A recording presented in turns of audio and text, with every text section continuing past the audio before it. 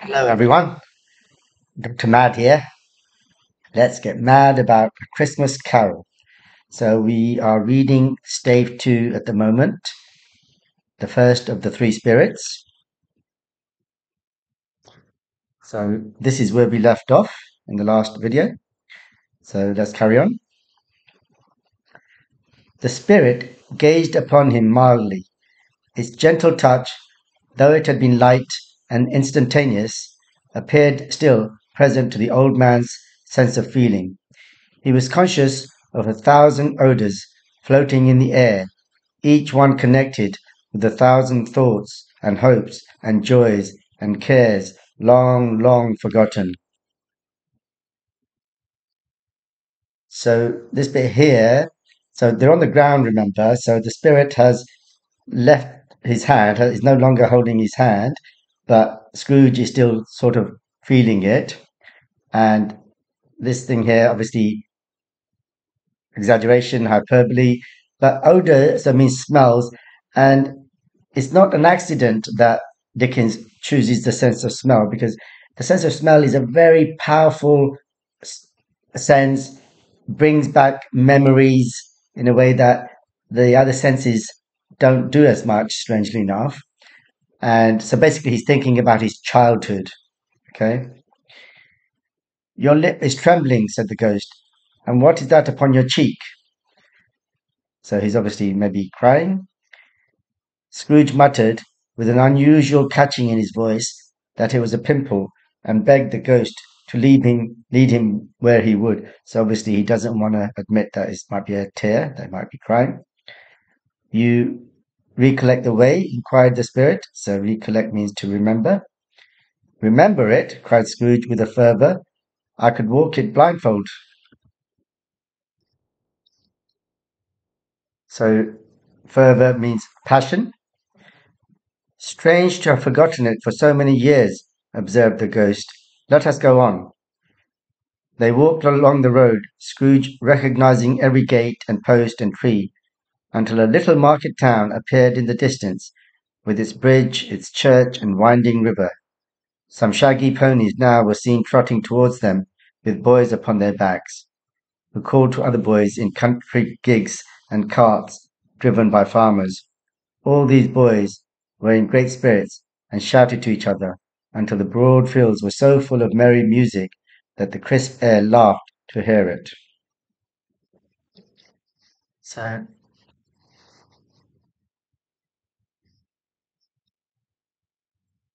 sorry.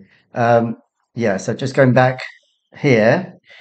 So the ghost says, "Oh, well, it's strange that on the one hand, when you're here, you remember everything, and yet at the same time, you've forgotten it for so many years. You've never been back."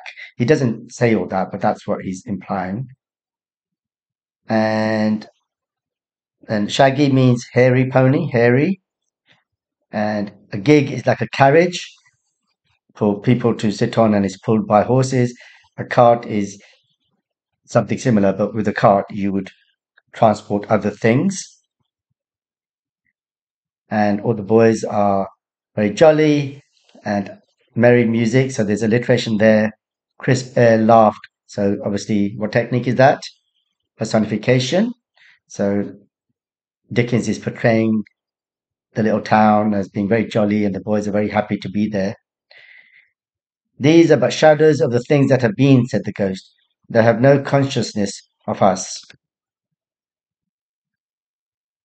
But this line here means that these are not real. These are memories. These are Scrooge's memories, okay? The jocund travellers came on, and as they came, Scrooge knew and named them every one. Why was he rejoiced beyond all bounds to see them? Why did his cold eye glisten and his heart leap up as they went past?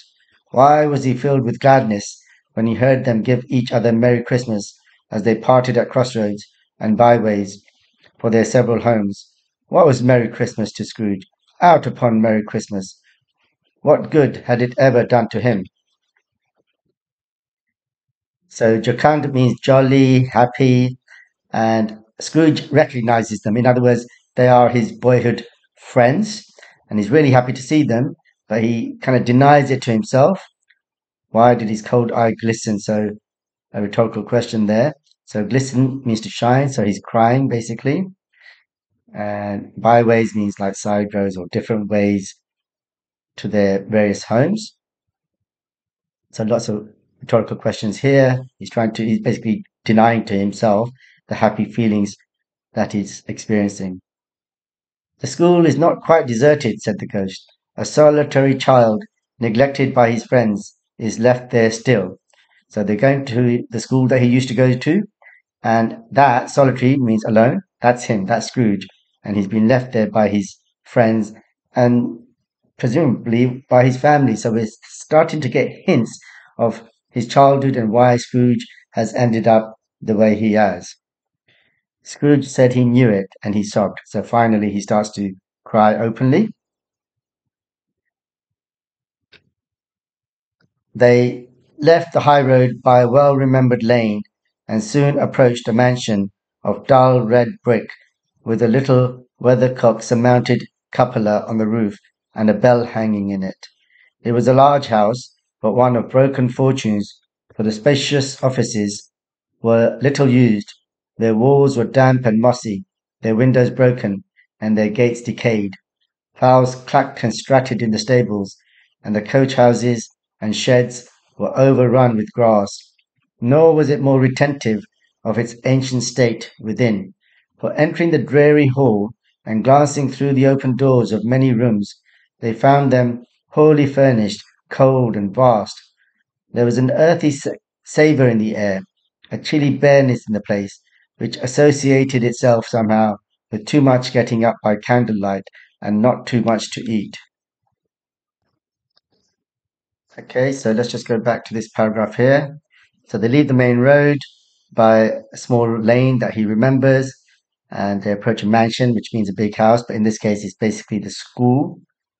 So a weathercock is something you put on the top of a roof to tell you, and it's in the shape of a chicken, a male chicken. Yeah, cupola is a dome, a round shaped roof. Okay, so this thing here is mounted on top of the roof, and it tells you which direction the wind is blowing, and a bell hanging in it. So it's a large house, and it's been run down. Spacious means big. So the big offices were not used. The walls were damp and mossy.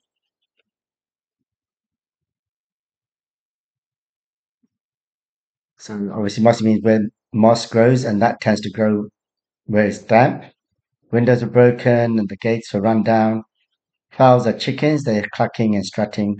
They're walking around arrogantly. Obviously, that's personification.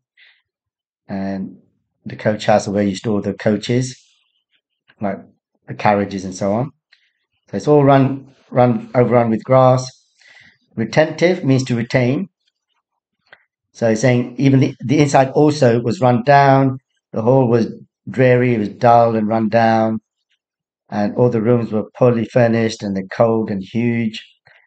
Earthy savor, so means like a muddy smell and chilly. And he's kind of reminded of getting up early because that's why you would need the candlelight to wake up because it's still dark when you wake up, and they didn't have much food to eat. So obviously the schools in those days were not great places to be in. They went, the ghost and Scrooge, across the hall to a door at the back of the house. It opened before them and disclosed a long, bare, melancholy room, made barer still by lines of plain deal forms and desks. At one of these, a lonely boy was reading near a feeble fire, and Scrooge sat down upon a form and wept to see his poor, forgotten self as he used to be. And so they go inside this room, obviously a classroom. Melancholy means sad, but there's personification, obviously. And form here means bench. So they would sit on these long benches. And this lonely boy is basically Scrooge. So this is all memories from childhood that the ghost is showing him. Feeble fire, alliteration, and personification. And Scrooge sits down on one of the benches and cries because he remembers his childhood, which is obviously not very happy. Not a latent echo in the house, not a squeak and scuffle from the mice behind the panelling, not a drip from the half-thawed waterspout in the dull yard behind, not a sigh among the leafless boughs of one despondent poplar, not the idle swinging of an empty storehouse door, no, not a clicking in the fire, but fell upon the heart of Scrooge with a softening influence and gave a freer passage to his tears. And then as he sits there, everything that happens, every slight sound he hears reminds him of the past and makes it easier for him to cry. So latent means hidden.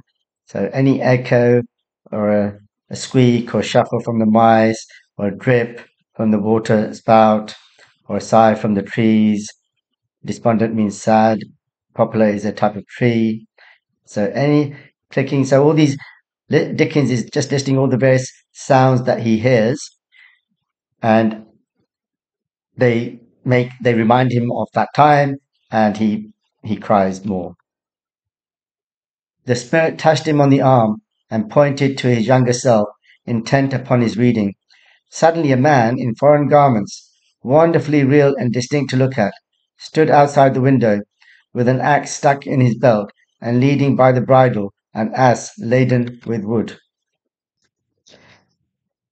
Now here, so they look out and they see this figure, and it says wonderfully real and distinct to look at, but actually it's not real. What we're actually going to see here, what we're going to find is that he's remembering these fictional characters. So in other words, he spent his childhood reading because he was alone. He had nothing else to do, nobody to play with. He was neglected by his family. Dickens doesn't totally explain everything about this childhood, but this is the impression that we're getting. We don't know why he was left on his own, that kind of thing. Why, it's Ali Baba, Scrooge exclaimed in ecstasy. It's dear old honest Ali Baba. Yes, yes, I know. One Christmas time, when yonder solitary child was left here all alone, he did come, for the first time, just like that. Poor boy. And Valentine, said Scrooge, and his wild brother, Orson. There they go. And what's his name? Who was put down in his drawers, asleep, at the gate of Damascus. Don't you see him? And the Sultan's groom, turned upside down by the genii. There he is, upon his head. See, serve him right. I'm glad of it. What business had he to be married to the princess? So here, hopefully you can recognize all these references to fairy stories and characters. So Alibaba, so yonder means over there. This is obviously Scrooge. So because he was left alone, to his imagination, these characters came alive. Okay, Valentine and Orson is a story of twin brothers abandoned in the woods in childhood. So obvious connotations there. And yeah, all these references are basically references to a book called The 1001 Arabian Nights, very famous book of fairy stories. If you haven't read them, you really, really need to read them. They're wonderful. To hear Scrooge expending all the earnestness of his nature on such subjects in a most extraordinary voice, between laughing and crying, and to see his heightened and excited face would have been a surprise to his business friends in the city indeed. So obviously this is fairly straightforward, this paragraph, that if his business friends were to see him talking like this, they'd be really, really surprised.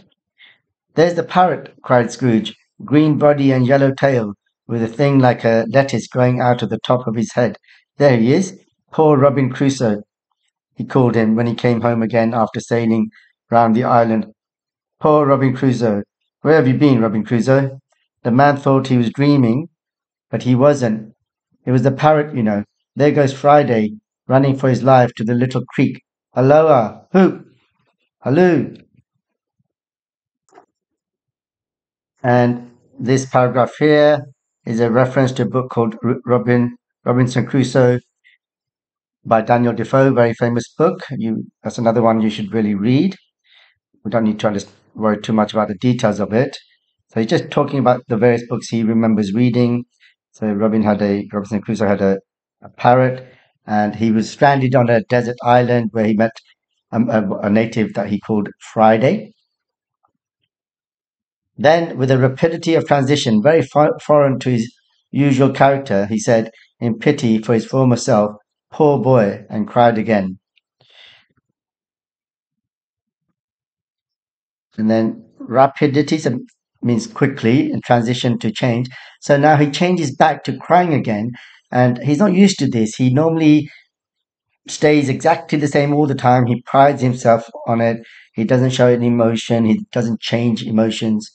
But now he's kind of changing from crying to being serious and back again. "I wish," Scrooge muttered, putting from crying to laughing and so on. I wish," Scrooge muttered, putting his hand in his pocket and looking about him after drying his eyes with his cuff. "But it's too late now." "What is the matter?" asked the spirit. "Nothing," said Scrooge, "nothing. There was a boy singing a Christmas carol at my door last night. I should like to have given him something. That's all." The ghost smiled thoughtfully and waved its hand, saying as it did so, "Let us see another Christmas." So here he starts to say something. He has a sudden memory, and he's thinking, "Oh, I wish I'd done something." But then he says, "It's too late now." So we'll see what that was in a minute. And the spirit asks him, "What's the matter?" And then he says this. And do you remember the earlier on when the little boy came and tried to sing a Christmas carol through his office door, and Scrooge chased him away? So he's now regretting it and wishing that he had given him some money. So the ghost doesn't say anything and just says, "Okay, let's see another Christmas." Scrooge's former self grew larger at the words, and the room became a little darker and more dirty. The panels shrunk, the windows cracked, fragments of plaster fell out of the ceiling, and the naked legs were shown instead. But how all this was brought about, Scrooge knew no more than you do. He only knew that it was quite correct, that everything had happened so, that there he was, alone again, when all the other boys had gone home for the jolly holidays. And then, so they go back in time to another Christmas, and they're still in the school, and it's darker and dirtier. So laths are strips of wood on the wall or ceiling. So it's really run down. All the plaster has come off. You can see the wood inside. So Scrooge doesn't know how the ghost is doing this, but what he does know is that it's all correct. His memory, it's exactly the way he remembers it. And he's been abandoned again. All the other boys have gone home for the holidays, but he's been left at school. He was not reading now, but walking up and down despairingly. Scrooge looked at the ghost and, with a mournful shaking of his head, glanced anxiously towards the door. So now he's not reading, he's walking up and down, probably waiting for some to be collected. So mournful means sad, so he keeps looking at the door. So yeah, he's waiting to be collected. It opened, and a little girl, much younger than the boy, came darting in, and putting her arms about his neck and often kissing him, addressed him as her dear, dear brother. So that's fairly straightforward. "I've come to bring you home, dear brother," said the child, clapping her tiny hands and bending down to laugh. "To bring you home, home, home." So this is puzzling. Dickens doesn't really explain why he's abandoned and now why he's suddenly being allowed home. But the important point is that clearly we can see where how Scrooge has become the way he's become. He didn't have a very happy childhood. So you can see why he's against family as well. So probably not just about the money. "Home, little Fan." So Fan is his sister's name. "Yes," said the child, brimful of glee. "Home for good and all. Home for ever and ever. Father is so much kinder than he used to be. That home's like heaven. He spoke so gently to me one dear night when I was going to bed that I was not afraid to ask him once more if you might come home. And he said yes, you should, and sent me in a coach to bring you. And you're to be a man," said the child, opening her eyes, "and are never to come back here. But first, we're to be together all the Christmas long and have the merriest time in all the world." So, I mean, Dickens may be thinking about his own father here. So his father did have a job and he did work, but he spent a lot of money as well. He wasn't very careful, so that's maybe the image that Dickens is using to paint a picture of this father here. But anyway, so he does call him home at this point, and maybe this confusion about why the father is behaving like this might reflect Dickens' own confusion as to why his own father behaved like that. You are quite a woman, little Fan, explained the boy. This obviously means that he hasn't seen his sister for a while, and she's obviously grown up in the meantime. She clapped her hands and laughed and tried to touch his head, but being too little, laughed again and stood on tiptoe to embrace him. Then she began to drag him, in her childish eagerness, towards the door, and he, nothing loath to go, accompanied her. So this paragraph is fairly straightforward. Embrace means to hug. Loath means reluctant, but here's the opposite. So nothing loath means he was very willing to go with her. A terrible voice in the hall cried, "Bring down Master Scrooge's box there."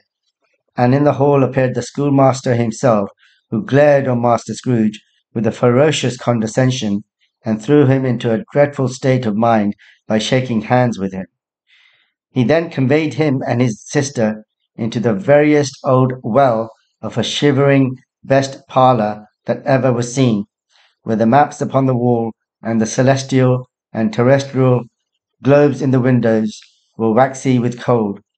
Here he produced a decanter of curiously light wine and a block of curiously heavy cake, and administered instalments of those dainties to the young people, at the same time sending out a meagre servant to offer a glass of something to the postboy, who answered that he thanked the gentleman, but if it was the same tap as he had tasted before, he had rather not.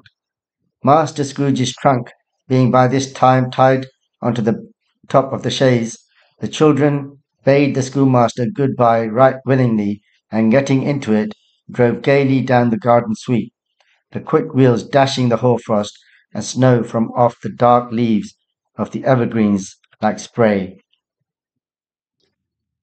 So this is a long paragraph here. Let's just go through it. So this is the headmaster giving the orders that Scrooge's suitcase should be brought down, and he comes down and glares at Master Scrooge with ferocious condescension. Ferocious means like wild, angry. Condescension means to look down, and this obviously scares. And then he shakes hands with Scrooge, which scares him. But all of this is Dickens being a bit humorous. Okay, so the headmaster is not really angry. It's just that to Scrooge and to all children, teachers and especially the head teacher can look scary, even when they're not trying to be, even when they're not. And he then takes the head teacher takes Scrooge and his sister into, so various means truest, old well. So to the this is just like a simile, if you like, or a metaphor, into like a front room, and there's maps on the wall. Celestial means to do with the sky, and terrestrial means to do with the earth. So obviously these are globes, globes of the earth, and these might be maps of the sky or something. And but it's so cold that they've got frost on them. They're waxy with cold. A decanter is like a jug or a container. So wine. To administer means to give installments in bits of these delicate small things. So the wine and the cake to the young people. In those days, they would give a tiny bit of wine to young people. Obviously, nowadays that wouldn't be allowed. Meager means small, so he sends a small servant out to offer a glass of something of wine to the postboy. But the postboy says that if it's the same wine as before, he doesn't want it. In other words, it's obviously not very good. And then by this time, the trunk has come and been tied on top of the carriage, and the children say goodbye to the schoolmaster very happily, and they drive happily off down the garden road. And hoarfrost is just another word for frost. Hoar means like grey, it's a grey white frost, and evergreens of trees, so trees that remain green throughout the year. Okay, so we'll stop there. We're about halfway through Stave 2. So in the next video, we will carry on with that.